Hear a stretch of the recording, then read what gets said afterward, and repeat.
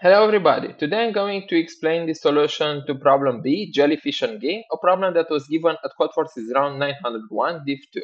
This was also the problem A from the same round in the Div 1 version. So in this problem, we have two players who play this game which has K rounds, and both players do the same move. So they can swap one of the apples they have with one of the apples the other player has.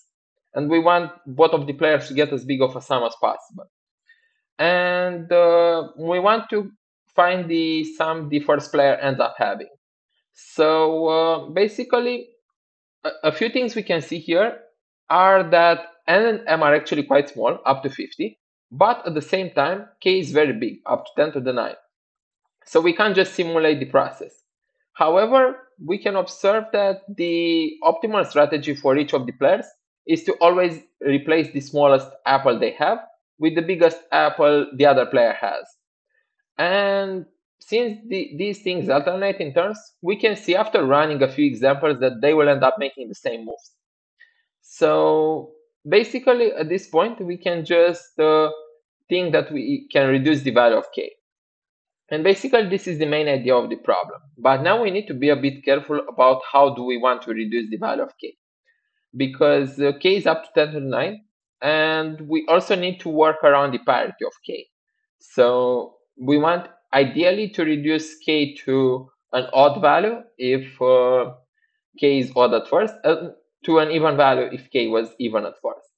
And in order to make sure that the solution gets accepted, I computed what would be the highest value of k that I can use in order to make this work, given the constraints. Again, we don't have n and m bounded, very important. In usual problems we have them, but this time we don't. And I just realized that I can come up with a value something around 80. So here is also my solution. So I added everything in a multiset for both A and B. Again, very important to reduce the maximum number of rounds to somewhere around 80. And then after this, we can just simulate and replace the minimum with the maximum. It's very important to use the multiset properly. We don't want to remove everything that's equal to the same value. So we need to erase by doing a lower bound instead of just erasing x or y. And then I just simulated the process for both values, printing at the end the final sum I would get. If you like this video, please like, subscribe, and share the video to your friends. And also, it also helps me to share the channel to everyone who wants to compete in programming competitions and to find high quality solutions.